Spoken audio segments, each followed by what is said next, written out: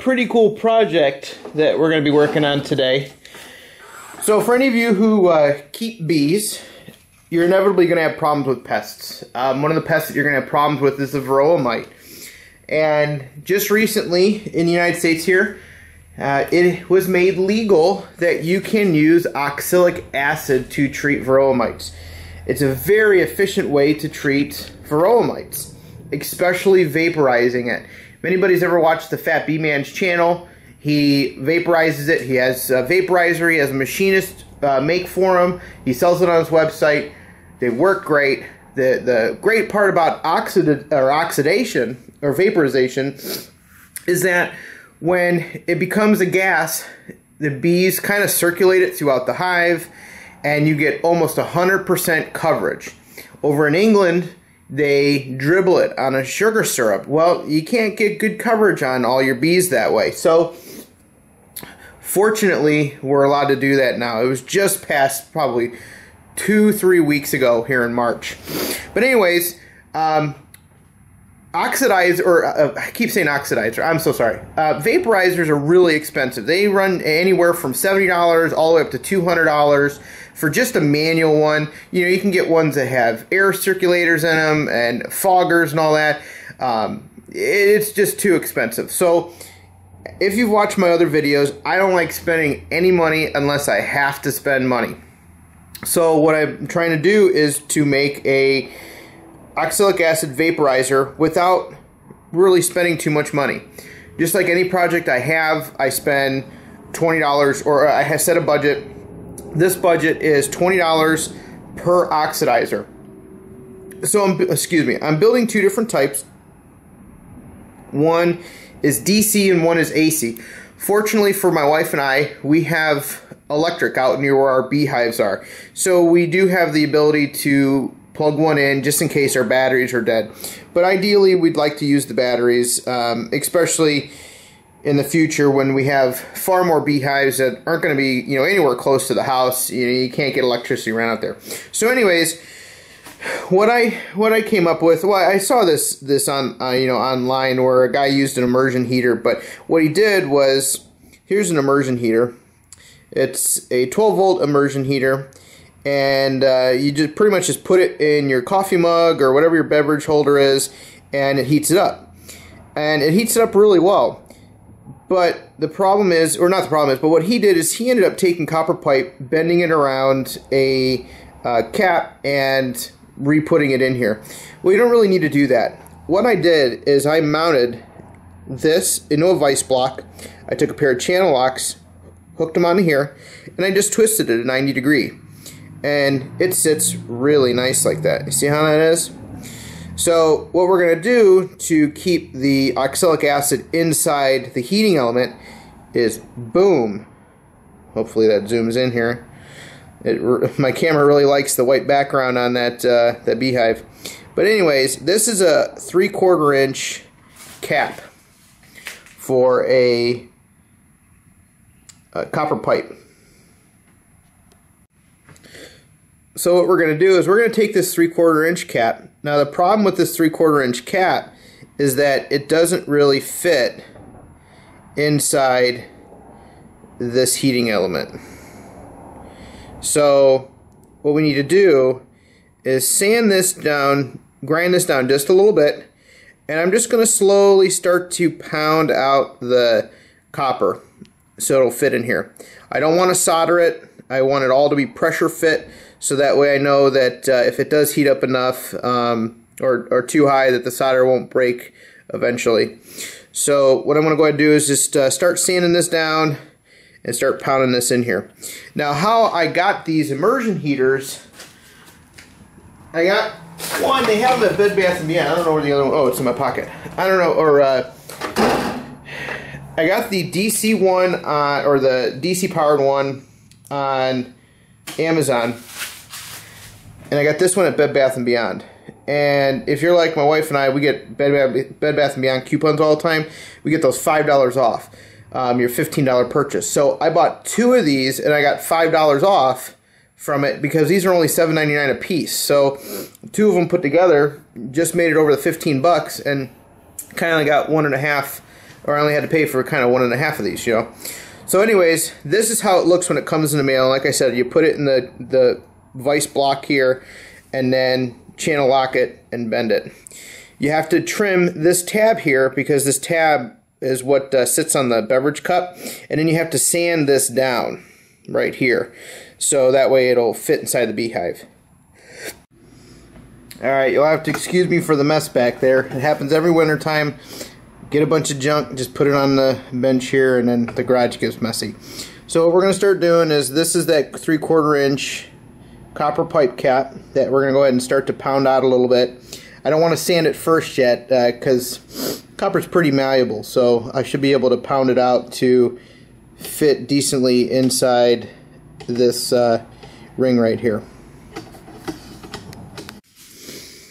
Alright, well, it looks like it's finished. So there is the there's the cup. It's still warm. I was testing it out with water. It was able to boil water within, I think it was like 30 seconds. Take it down here. Nice pretty zip ties on the shish kebab skewers. And then look at that mount. You can't get it any more redneck than that mount. Went ahead and carved out the center. Wire tied it in. So that way this will do two things. It'll mark how far I need to go into the hive. It'll also keep it steady. And because, I don't know if you can notice this, but there is a slight decline in the wire. This will help boost it up so that way this will stay down. So let's go ahead and put this in here. Let me fix the camera here. So this fits in pretty nicely. You have to, you know, wiggle it just a little bit to get it in there, but it'll fit in there pretty good once you get it in there. And it seems to fit pretty well. So now we have the, let me get over here. We have this sitting in here like this. And I'm going to go and plug in my battery. We're going to take this splitter with these prongs here and hook it up to the end here. But I'm actually going to go get some oxalic acid. I'm going to test the real stuff out, so we'll see how that works. So I'm going to go inside, measure out 2 grams oxalic acid because that's what we need. We have 2 mediums, and then I'll be right back.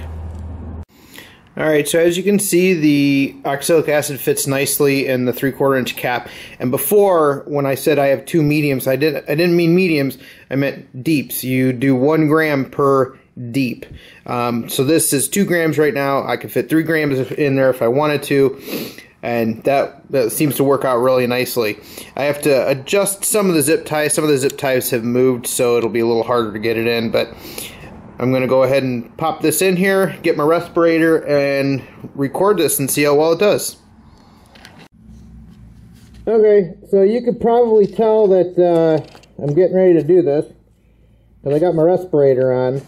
So let's go ahead and plug this battery in and time it to see how long it takes to oxidize. Alright, so let's go ahead and plug this up. I'm just using a regular tractor battery. I'll get some deep cycle battery when I'm done. So plug this up, hit start, and let's see what we do here.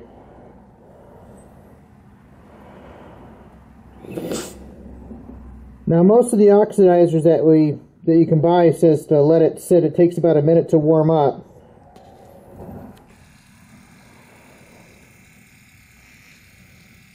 So let's see how long it takes.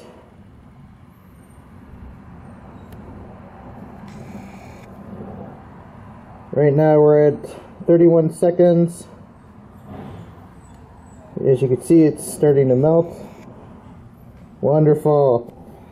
39 seconds. It's starting to oxidize. I wish you could see the steam and the smoke, but you can't. There you go. We are at 55 seconds. Huge plume. Wonderful. Oh, this is great. That's a lot of oxalic acid.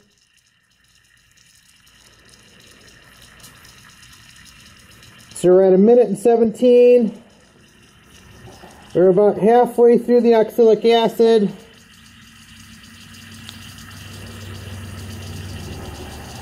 Good thing I got a nice respirator. Oh, this is great.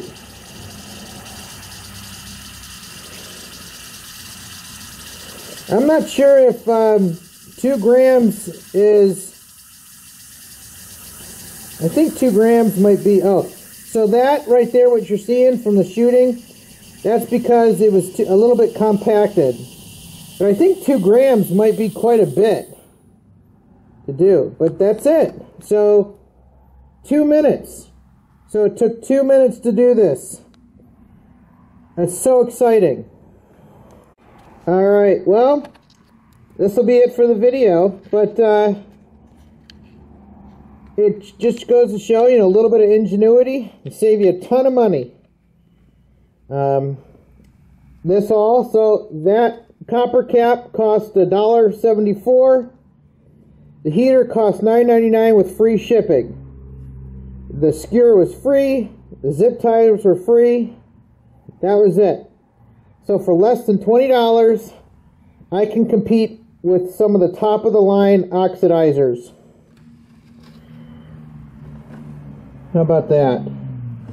Well, I hope you enjoyed the video. Hit the thumbs up button when you're done. Leave some comments in the comment section and stay tuned for more videos.